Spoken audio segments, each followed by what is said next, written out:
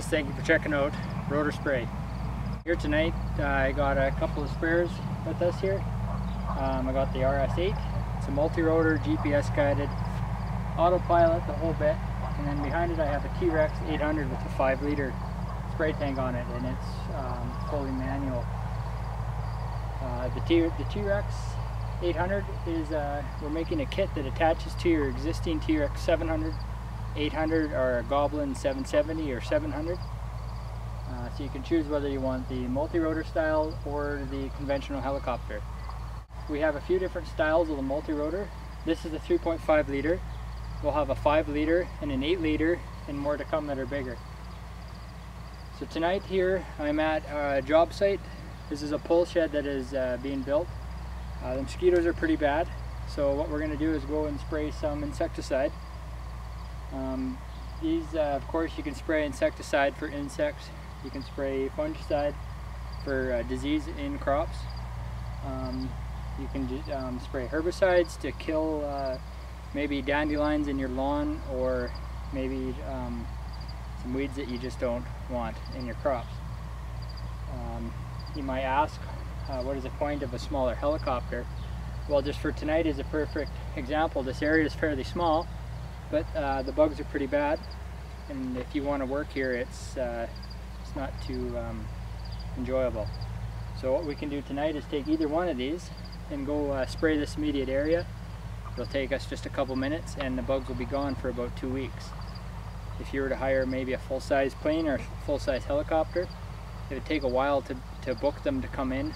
Plus, you're going to have to spray a bigger area. It's not really worth spraying a really small plot with a big helicopter.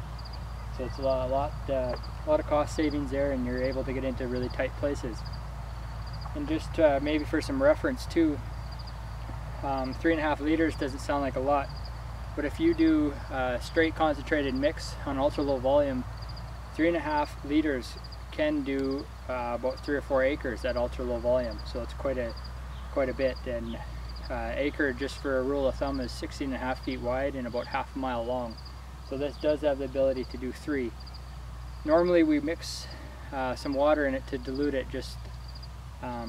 It just seems to work a little bit better that way, and we'll spray about an acre with the amount of fluid we carry.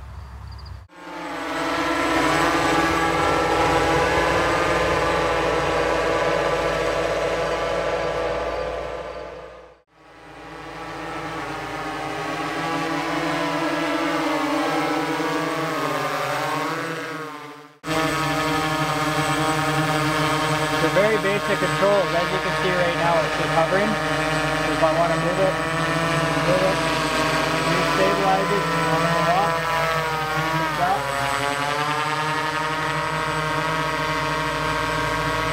Spray on, turn it off.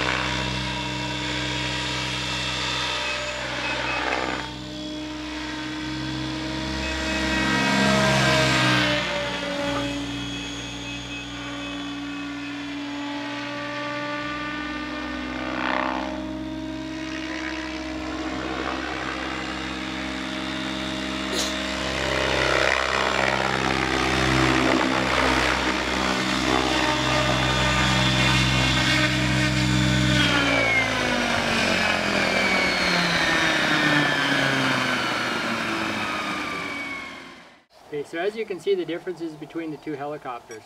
This one here is a lot harder to fly, but if your skills are up to it, it's way more agile and way faster. The multi-rotor on the other hand is really easy to fly. It's a little bit slower, a little bit less agile, but you're able to get into some really tight places with it. So I guess there's a system for each and everyone's skill level, and you can choose which one you want or both. Stay tuned for more updates. If you want to get a hold of us, email us at sales@rotospray.com, or you can email me at chaoschoppers@ymail.com.